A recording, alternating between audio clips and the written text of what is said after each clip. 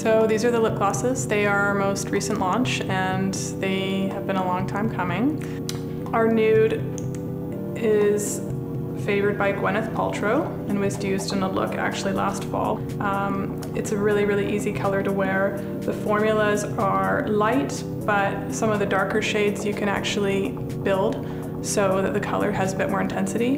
And the stickiness is mild, which a lot of people have favored. If you're a true gloss person, I think you actually may want more stickiness, but we actually decided to cater to the people who were not looking for that as much. One of our hot sellers for the summer has been White Rabbit. That is pretty much a clear looking gloss, but what's really pretty about it is that it's got gold in it. So if you want something light on your lips with just a bit of sheen, it works really well and can go beautifully over top of a lipstick or one of our lipstick crayons. And yeah, the smell of the glosses too, our signature scent, we use the jasmine oil, the orange blossom, and a little bit of vanilla. So really popular pink for the summer has been Love Buzz, which again is on the bluer side of things, but right away you can see that this shade has a lot more coverage and a lot more pigment. Love Buzz is great for people who are more fair. It has a lot of coverage, and even for people who are darker, there's something about it that's just really fresh and kind of crisp for a pink. For reds, of course, we have to have our red.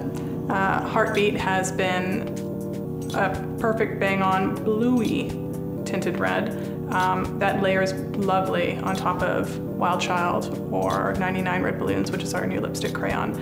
It's also nice on its own, and because the pigment's a little bit thicker, it will give you more coverage and a lot of sheen. The Butterfly and I, this one is a simple shade for everybody. It's kind of a go-to if you're not really sure about color because it's got just enough peach and coral in it so it can be warming to the lips, but it still has a sheer aspect, so it will actually blend in with a lot of skin tones.